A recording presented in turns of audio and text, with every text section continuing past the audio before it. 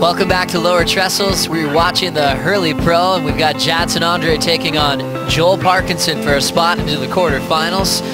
They're exciting. Now watching the first wave of round 5, heat 4. Jadson sitting deep on the peaks, picks his backhand to start. Squares up vertical, little chip on the inside corners, running out of room. And he'll just continue to fade. Gutless little inside corner, but Jadson will just keep on swinging to the flats. Parko, notably a guy that loves to control the start of heats. That time looked like Jadson, from looking out the back, was just preparing for a left, but he just wanted to control the whole lineup. And it's so funny because you know that Joel was probably gave him that because he's figuring, you know what, I don't know about this. And actually Joel could have maybe even gone left on that peak, but that's what he was. He was protecting the peak. You know, this wave was you could see it from the very beginning. It was going to go into this shoulder section here. It wasn't going to give him a ton of wall. So, but he stayed with it, controlled the inside line. He's going to get himself a mid-range score to start the heat. I mean, if it goes quiet, that might play into his favor.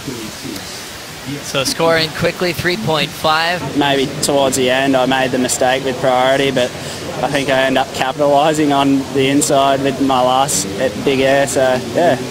It's interesting to hear you say that. I mean, just watching you and watching the waves that Kersey got, it did seem like you were feeding off his energy out there. Were you looking back at any of his waves while he was riding? Yeah, because I'm a fan of Kersey, so I like watching him, but yeah, I definitely wasn't comfortable out there with the scores I had, but yeah, I was really happy to start with the 767, but I don't even know what I got on that last one. So inverted, didn't need much of a ramp. During the interview, though, we got a great exchange underway. This is exactly what I was talking about, the fact that he is able to plow through all this chop and make it look like it's a glassy wall, but that was not a glassy wall. That thing was filled with chop hole, you know, potholes and all sorts of wild stuff, and he just plowed through it, put some beautiful turns in, looked so smooth, carried a ton of speed, and it's going to be a pretty good score to start this heat out. Waited patiently to showcase that rhythm and flow of Joel Parkinson, hit the Hurley Pro, and then went on to win the final, which was a big one. Obviously, it's been a while now, so he's got to be dying to win this event. Jadson will check out the lowers left. Oh. You can ask him about that final. He remembers what the temperature was like, how the conditions were, and that's a moment that he will never forget. Coming back from break here, Pete, we're seeing Parko and Jadson on the split. Parko a little bit deep on the right now, but Jadson's winding up for a tail blow finish. He'll slowly ride out of that one at the 16-minute mark. And utilizing priority and what his components or his opponent's going to do. You know, this was a tough wave for Joel. That wave ran off down the line, and then here's the left. Bit more open face for Jadson. Chucks the fins, holds on, lays it back. Again, steeper face on the left. You know, great analysis from Strider in regards to the wind being not the optimum direction on those lefts. A sign of the surfer's voice, you know, guys making a call and wanting to see it change. Quick up and out for Jaddy on the left, so we'll catch up to Parko. Running after something big, couple of speed floats will get him there. Snap through the white water. Man. Attacking the sections again. They keep coming down in front of him, and he uses them, pushing hard against them. So 2 scores waiting for Parko that are going to help out his lead. It doesn't look like he's working real hard, and somehow the board is just squirting down the line.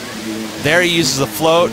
Again, long bottom turn, but he's pressing and using and spitting that water out the tail of the surfboard, carrying a ton of speed. And again, coming out of his maneuvers with speed. No hitch of the rails.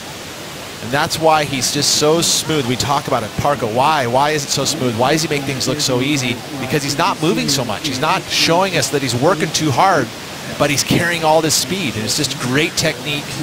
He knows where to push his board at the bottom on his bottom turns to gain all that speed. And just like yourself, Pete, Barton, everyone gets involved in surfing at some stage. They're here to stay.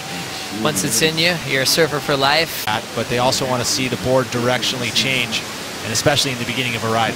Little chip in for Jadson Andre on the lowers left. Blow tail to start, small inside corner, but he's got the speed. There's a wrapping cutback. Jaddy winds up, tags it through the lip, big bottom turn, nice and vertically. So maxing out the wave count here with Jadson as he's just running through maneuver after maneuver and chips it one more time. You know, at this size, battle off a ton of moves, so not a big set wave, but he had a great line on it. And see how steep these sections are, and that will definitely help to gain points. The snap with the tail release, the carve, and then again it goes steeper one more time, attacking the lip. Nice combination of major moves, and still more to come. You know, the rights generally have been slowing up through that midsection, whereas this one stayed a bit steeper. So I'll be interested to see where this score goes. Only needs a 5.22. I would say that he's right there in the category of turning this heat right now. Parko back to the right, setting up his first move. Clean vertical snap down the line on a messy looking wave. Jams it off the roof. Carves through the inside corner, looking for some speed.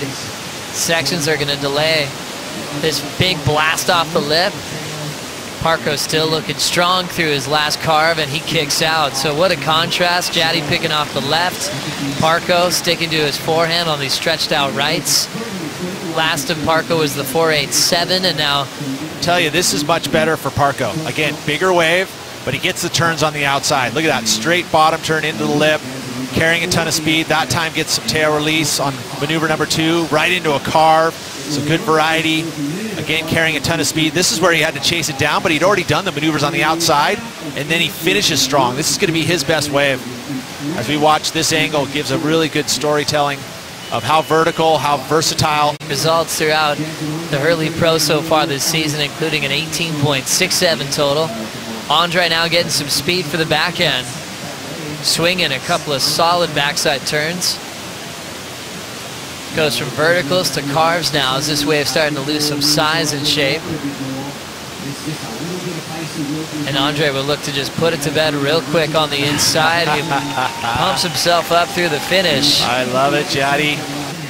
I think it's going to come a little short. If you look at it needed to be better than Joel's wave, and I feel like Joel's wave just had a little bit more to give, especially on the second maneuver of Joel. But nice vertical approach from Jadson here, but the wave got sleepy.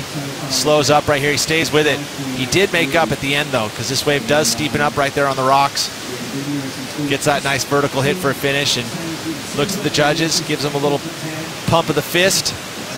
Joel Parkinson, always smooth, opened up with a 6.17. Yeah, this was the 6.17, which is in his top 2. You know, he had to listen to Jadson start off with a couple quick waves, but he stayed patient on the outside, and it paid off. Got himself a nice set wave, and into the good range with a 6.17. Of course, Jaddy kept it together here as he starts to find some lefts and picks up a pretty good score, a 5.83. This is Jadson's best wave. Nice size set left. Again, section staying pretty steep on the face, attacking the lip. You know, they would have liked to have been able to ride out of that one clean. I think that affected the score slightly, but then Joel with the 7.60 right here. Big turns on the outside. Nice mix with carves and slashes. Floats and speed carried. Again, finishing strong with a nice little tail release and a carve. That for Jadson. Jadson now with a minute 15 to go. Needs a 7.94 on this wave to take the lead. Wrapping turn off the top. Nice vertical tail blow on the next effort. Highline wrap. So far so good for Andre, and looks like he's clear for takeoff. Frontside punt, extend the slide into reverse, and the finish. Andre stays on his feet. He had the variety.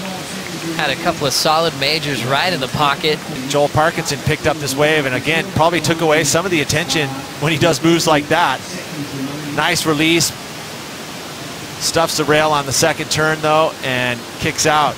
Again, bit of distraction, though, and you have 2 surfers up. Kind of takes away some of the attention, but look at this steep wall that Jadson got. Gets that little slide release, like you said, on the first section, but he does it again at the end. Tough section for an air. You want to have a bit of lip, but he does well just to do the tail Brody rail grab, but I feel like it's still going to come up a little bit short. Looks like Joel's going to make this one. Judges throw down the score for Andre. It comes in at a 7.0. Not enough to take the lead off Parko. Se ela tivesse ficado para dar um aerozão, aí eu virava. Mas ela ficou sem junção. A onda ficou sem junção. Asking his manager Pinga about the result that just came through.